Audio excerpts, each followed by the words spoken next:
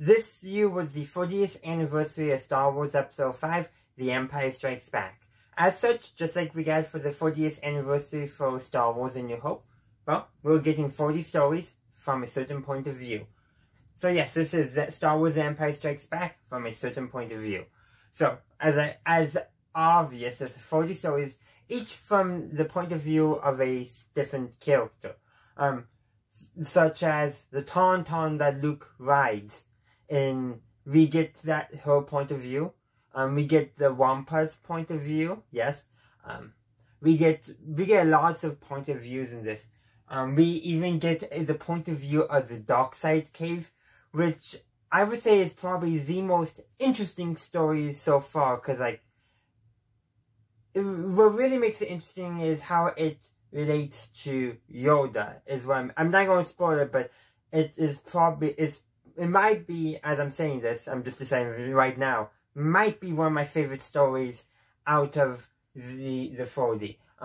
It's just the most unique, and yeah, we've gotten points of views of animals and droids before, but never a cave, never a tree, never a environmental landmark place.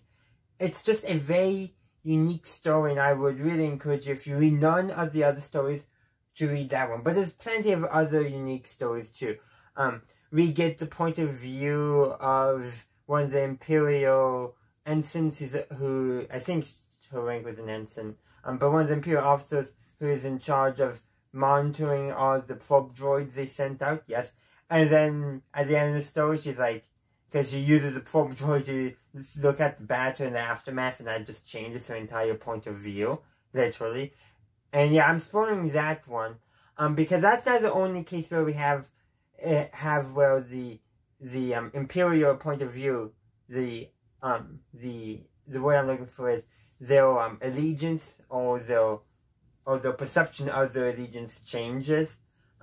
Later on, we get the story of an Imperial Stormtrooper who's literally defecting as the Empire is taking over Cloud City. So we get a few of those stories where an Imperial character realizes that, no, the Empire is not as good as we saw, or as they saw it, so they get out. Or start undermining it from the inside.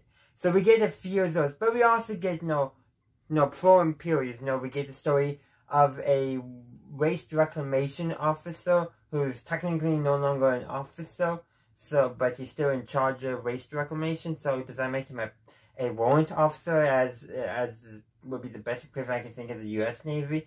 It's a complicated thing, but basically he gets, launched out in the garbage by Boba Fett. Seriously, I'm not making that up. Yeah, I'm spoiling that, but he's still, pretty pro-Imperial, because, still pretty much he's just angry at this, but he's willing to, look a few things on the side for his own benefit, kind of Imperial. But we also get general views, Admiral PSWYT, I think even Admiral Arthur. I might be wrong with Admiral Arthur. But we get other Imperial point of views as well. Rey Sloane, she's popping up in many Star Wars books here and there. We get her point of view because, as you know, she's returning from a mission and finds that her Star Destroyer has been destroyed while she was gone. Yeah. And then we also get a point of view of the temporary captain for her Star Destroyer, which I think is just neat. And we get all these different points of views. General views is probably the most interesting one. I'm not going to spoil it too much, but I would say I'll just let you know this. In Empire Strikes Back, when Vader turns around in one scene, he's looking right in the face of an Imperial officer. There's probably less than 6 inches between them. And that's general views, and Vader says, "General, prepare your troops for ground assault," or something along those lines. He was the officer who stood within 6 feet, 6 inches of Vader and did not flinch. And they use that a lot for his characterization in here. And also in Empire Strikes Back, we see Admiral PSWYT's reaction to the back of a helmetless Vader. We also get Veer's reaction to it, and it's actually very different. Actually, I would encourage you to read both those stories, because they both have very different insights into Vader, that are thus insights into their own characters. We also get other points of view. We get plenty of points of view of the rebels. One such point of view, we get, a person who's in charge of the ion cannons. Then we get a person who works in the Echo Base Galley, who's basically who everyone sees as a klutz, who messes things up all the time, isn't fit to do anything. We also get a bunch of other rebel point of views as well. Hank Green writes a point of view story for a naturalist, so basically someone who's studying the natural environment. And that person's point of view on top. And that person, I'm not going to tell you what happens to them, but it's definitely the most different of the rebel point of views we get. And we get the point of view of a simple rebel soldier in the trenches. We even get Wedge's point of view in the aftermath of the Battle of Hoth, where he needs to reform his squadron. Now, Commander Skywalker, so Luke is missing. We know he's on Dagobah, but does the Rebel Alliance know that? No. And so he has to reform Rogue Squadron, but he renames it Red Squadron because of the emotional attachment to all the people they lost in the Battle of Hoth, which is a nice way of explaining why they go back to Red Squadron in Return of the Jedi. And that's just a neat story. It did very much remind me, you probably can't see them down here, but I got some of them down there. I think I got one or two over there. But the X-Wing books, especially because they devote 2 to 3 chapters in those books to Wedge having to reform and rebuild Rogue Squadron after a bunch of fighting the Empire, and that's kind of the starting point for those novels. And from that, the story from Wedge's point of view in this, they give me that, like, the person who wrote that, I think might have read the beginning of the Star Wars X-Wing Rogue Squadron book, and also maybe the Wraith Squadron book as well, because they both feature Wedge forming a squadron. I just got touches of that. Different author, of course, but I feel like the author of it, whose name I just forget, one of these people, I feel like they took some inspiration from those. I could be totally wrong, but I hope I'm right. And we get other point of views as well. Plenty of point of views on Cloud City. Now we get the point of view of the chef who had to prepare the meal that we still don't know if they ate or not. And it's like just the chef and her sous chef who's an Ugnaught. And they'll have to prepare a meal for Vader. Yeah. And then of course the Ugnaught gets the idea and they should try to poison Vader. And like, yeah, that probably would be good if Vader ate. Vader probably just gets his nutrients through an IV or something. Seriously. And so I seriously want to know, did the people actually eat? I'm just now imagining Vader and Boba just sitting there at the table, looking at everyone else, expecting them to eat, but everyone being too nervous to eat. I would love, actually, if that was somebody's point of view story as well. But we get other point of view stories as well. We get the point of view of the daughter of a wealthy Cloud City businessman. We get the point of view of an Ugnaught worker who's like, trying to convince her clan to leave. We get the point of view of a crazy homeless person who thinks he's the king of Cloud City and that Lando is his regent. And I'm going to kind of spoil that one and say that Lando actually likes the guy, so tolerates him, which I think is just so... Which is, I think, just something Lando would do, makes him look...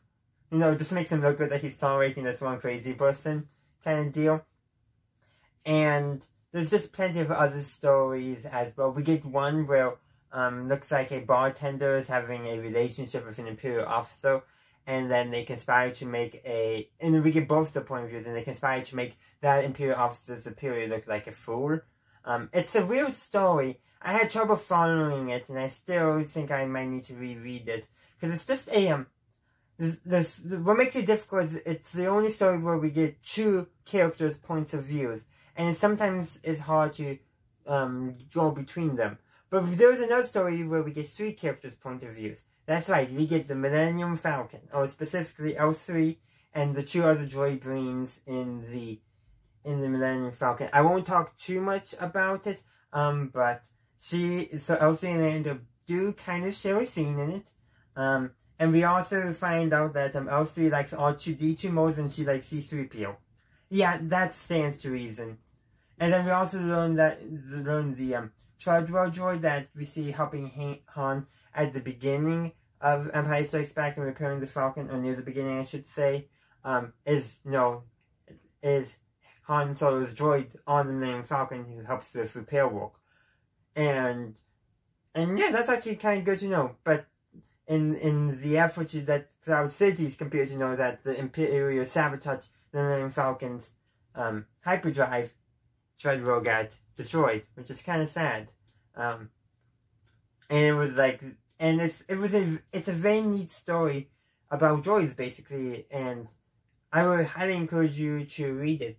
And there's plenty more stories as well. But to remember them all is very difficult. We also do get Palpatine's point of view in all this, you know, because I only remember because I haven't just returned to the page where they're talking about it. But it's definitely a very interesting story.